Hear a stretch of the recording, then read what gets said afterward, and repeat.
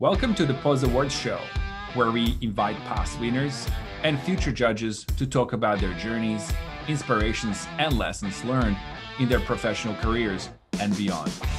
My name is George Hedden, and I'm a founder of Pause Fest and Pause Awards. Pause Awards are celebrating business achievements of impactful businesses that ultimately go to build better ecosystems. And today, I'm speaking with our awards judge. I'm talking to Carolyn Breeze, leader in fintech and payment industries. Carolyn, how are you? I'm well, thank you. Thanks for having me. It's very lovely to have you, and thank you for joining Pause Awards 2021 with us this year. My pleasure. I'm really excited. Yeah, me too. Today, we're going to chat a little bit about you and what you've done. You seem to be hopping a few different industries, from e-commerce, telco to fintechs. What do you think they have in common? Yeah, that's a great question. I've been really fortunate in the last 20 years that I've worked in industries just as they've kind of taken off. So if I go back to my telco years, I was working for Telstra and Vodafone during the analog to digital change, and then at a point when we had a phone and a BlackBerry, and then when we launched 3G, then 4G, and so on, and phones turning into smartphones and what that enabled from a customer experience and also an assisted life and enablement perspective. So that was a lot of fun. And then I moved into e-commerce, which was a huge change. I moved to eBay because they were looking at becoming a place for new inventory as opposed to what they called, a flea market for secondhand back then. What I loved about eBay is not only that I was there again for the wave of e-commerce and things kicking off in Australia, but eBay as a marketplace allowed mum and pop shops in their garage to compete on a global scale with someone like a Harvey Norman. And I really loved that about the marketplace. And I love how it democratized that technology. When I then moved to PayPal and Braintree, equally, Braintree was the acquirer or the PSP that built the Uber payment experience and Airbnb and all these iconic frictionless experiences that we know today. And what I loved about that is the ability to then offer that same frictionless technology to e-commerce businesses of all shapes and sizes in Australia. Then looking at Go Cardless and my move into bank or account-to-account payments, bank direct debit in Australia for small to medium business, who are the people that need it the most, it's really hard to get access to. The banks traditionally wouldn't allow access, or if they did, you'd have to put your house up against it as a guarantee or put a reserve in place. And then there was this heavy onus operationally for a small business to manage the collection of money and keep details securely and push it through to the bank for processing and reconcile their accounts. And it's just too difficult. And a lot of these small businesses are not payment experts, and we expect them to do so much. So Go Cardless has democratized bank direct debit for small to medium businesses and enterprise organizations as well by making it accessible to all. Fantastic. You seem to have a specialty in breaking into new markets and bringing new products to life. Yes. Is that something that you're very excited about, and that's why you're taking some of these positions? Yeah, I've been really fortunate to work for a lot of international organizations that are expanding into the Australia and New Zealand or APAC market. When you're exporting or you're moving overseas into an emerging market from the US or the UK, you look at Australia as an easy entry market because of the language, and we have a lot of similar kind of consumer behaviors and tech adoption. And I've been really lucky to bring some of those to life in this market. Yeah, that's fantastic, and great story and great experience you have, very diverse. I wanted to ask you something that you are very passionate about, and that's diversity and inclusion. Mm-hmm. And obviously we know tech has a long way to go, but I wanted to sort of see why is that important to you and how can tech be better at it? I think there's two aspects that are really important to me when it comes to diversity and inclusion. One is that I've worked in all sorts of organizations, obviously, and the ones that I feel have had the best culture. And what is important to me about a culture is the ability to learn and grow, everybody being focused on the same outcome, and treating the business like their own. And this knowledge sharing and kind of challenging each other in a really healthy way. And the organizations where I've seen that play out the best are those that have a really diverse group of individuals, whether it be from their backgrounds or even skills. You know, aside from race and gender and all those things that we talk about, it's really important that your organization as a tech company represents the community that you're going to be, you know, offering the tech to. I've got a really good example of that actually with one of the companies that I worked for. We launched an app that allowed, it was targeted at people over 60. And it was about getting them to, you know, list items around the house to sell. That kind of gives away who it is. But anyway, but the team that were working on it, I think the oldest person in the team was like 28. And so they've pulled together this great technology and they've pushed it out, and obviously adoption was really low. And so, you know, I think one thing is making sure that you have the diverse, inclusive environment internally to have the right talent and to move forward, and also very representative of the market that you're appealing to, which is, you know, if you're a tech company, you're assuming, you know, you're taking on the world, dominating. So that would be a very diverse group of individuals. The second part that's really important to me is the way in which tech organizations have an ability to change the way we look at inclusion and diversity.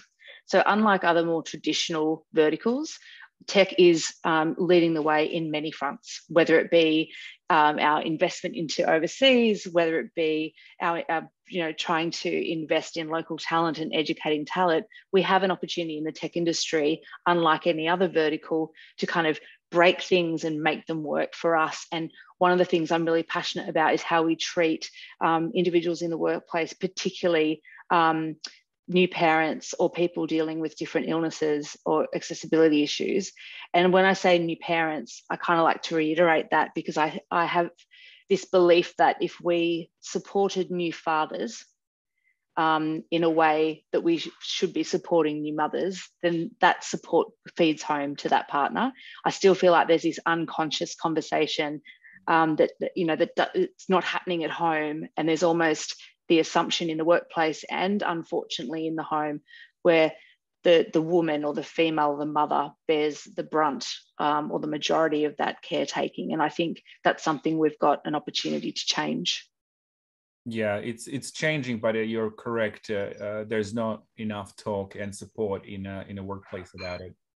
Yeah, exactly right. I remember when I had my second child, I think he was about 2 weeks old, and obviously I was on maternity leave, and there was a bunch of international executives from the organization I was working for that were coming to Australia, and you know, we were lucky to meet them maybe once a year, and it was really important to me that I got to meet them, but I wasn't invited to that event because the assumption was I wouldn't want to go, or I wouldn't be able to go.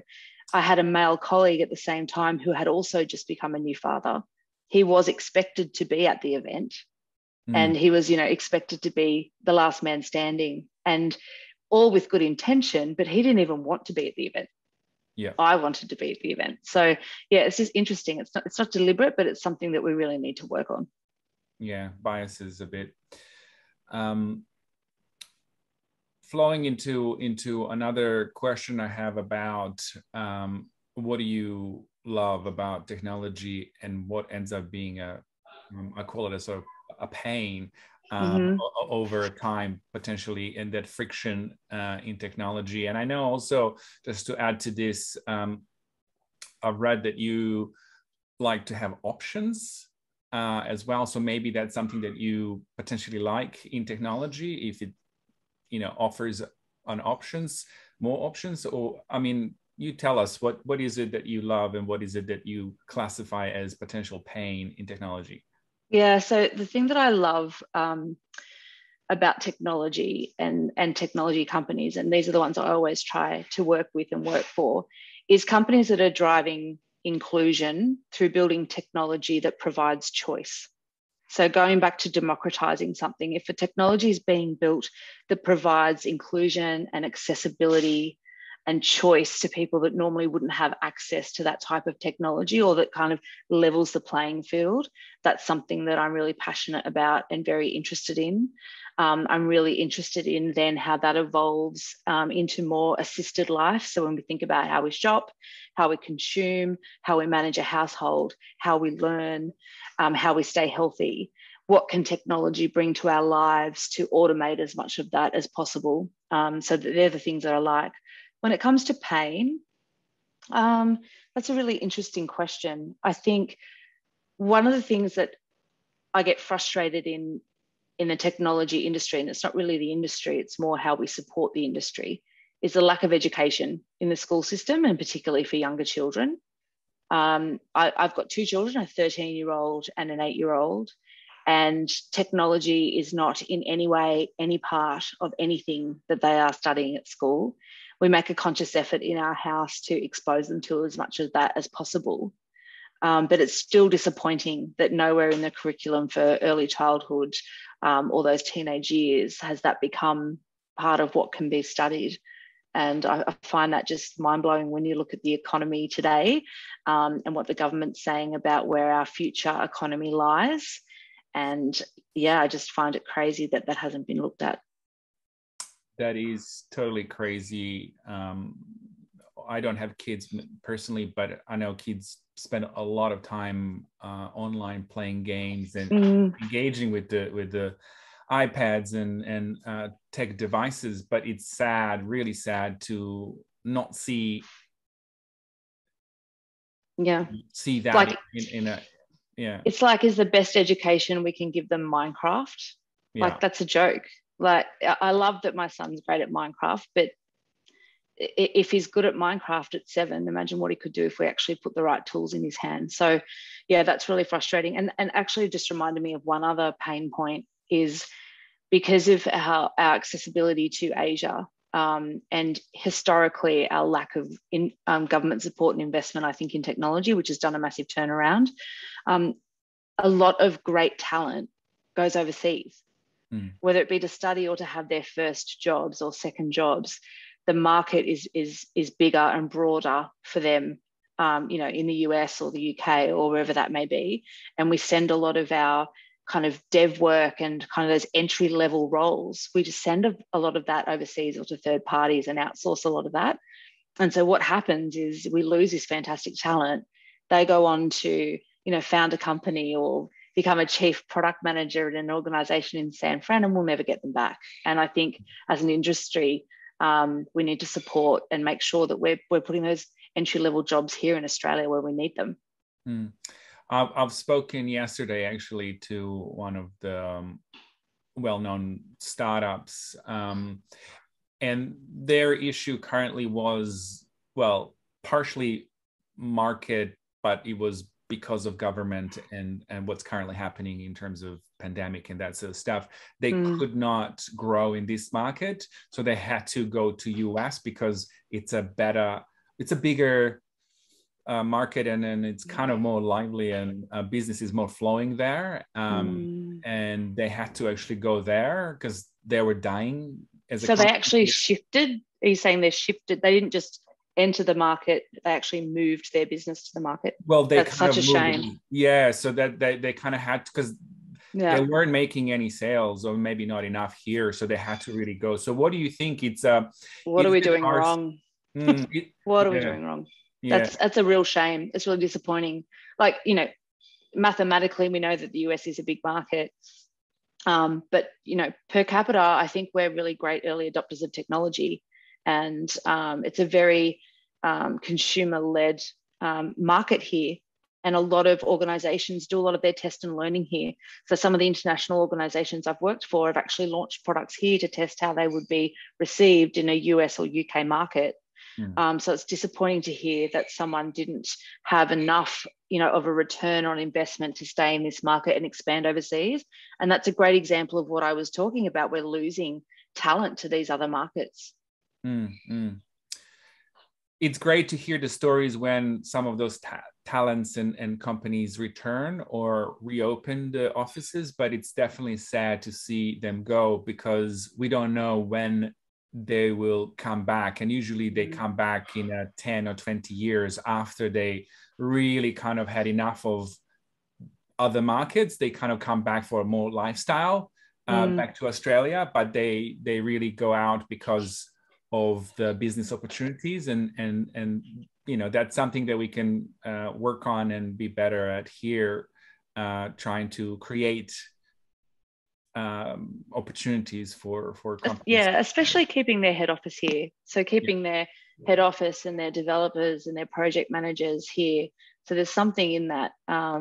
Regardless of market size and opportunity, what could we be doing at a government level to make sure that we're making it attractive for those types of organizations to continue to be headquartered here and to continue to grow here as well as overseas. Yeah, that's a smart thing, because we want all that world cash to come back into Australia.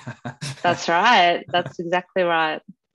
Talking about cash, I cannot be more excited to ask you the following question. Let's talk about Afterpay. Let's talk about this amazing news that hit us, I think, this week. Yes. They started 2015. They were also POS Awards winners last Were they? year. I didn't know that. That's wonderful. Yeah, for scaling globally, the award called Out of Garage, which is amazing. That totally did that and more. 39 billion after getting married to Square. What's your thoughts about it being in the fintech industry? Yeah, I'm absolutely thrilled for Nick and Anthony and the team at Afterpay. It's been such an exciting journey to watch. And to be honest, even being in the fintech industry, the Square and Afterpay relationship absolutely took me by surprise. I did not see that coming at all. But then upon reflection, it makes perfect sense, because you've got two very customer-centric organizations that have totally revolutionized an industry by creating something new and relevant that is inclusive and democratizes a part of the industry, which is really exciting. And I can absolutely see, as we look at that omni-channel from e-commerce right through to in-store, you can see these companies bridging that gap and bringing that all together as one for the consumer. I think from a fintech industry perspective, and even in the startup community, it's great to see an Australian startup in such a short period of time hit a valuation like that, and then also be in a relationship like that. It gives me a lot of hope for our market. It's definitely put us on the global stage. And so it's exciting. I think that there'd be a lot of founders in Australia and people working in startups that would be really excited, and it would give them a lot more momentum and fuel to what they're working on, that's for sure. And inspired to see that, because this momentum and it just kind of happened in such a short period of time. I was shocked. I was like, what? Is this happening? Square, yes. Right? Well, they just rebranded and did some other amazing stuff, and now they're just kind of really surprising all the time. Every half a year there was some announcement that again, took you by surprise, but also made perfect sense, and completely changed the market. So, good on them. It's fantastic. Yeah, definitely great for us here to think that we can build something from here, dream big, and get there amongst the biggest brands in Silicon Valley, and partner with them and being bought by them. Exactly. You are a well-recognized female leader, and I wanted to ask you a bit about your advocacy, because I know you're doing a lot for the community, and I also want to see if that's an intentional, because you do have potentially an idea or plan of what that potentially a legacy might be of yours. I wanted to ask you, a little bit about that. What is it that you do in a community? Because I know you're very active. Yeah, so I have been really fortunate in my career to have some really terrible leaders and some really amazing leaders. Some very passionate mentors who were very supportive of me. And what I learned from those experiences is how much impact a great leader can have, and conversely a terrible leader can have, on productivity, on creativity, on momentum, and on an organization and an individual in particular. And I think I'm sure there are people that can relate to being in roles where there could have been times in their career where they felt like they couldn't speak up in a room and couldn't share their ideas and be creative. And at the end of the day, we're in the tech industry. There is no room for that.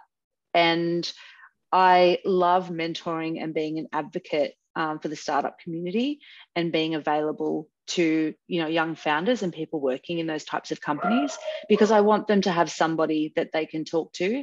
I'm happy to share my experience. I'm happy to mentor them and potentially be giving them support where they may not be getting it themselves in their current roles.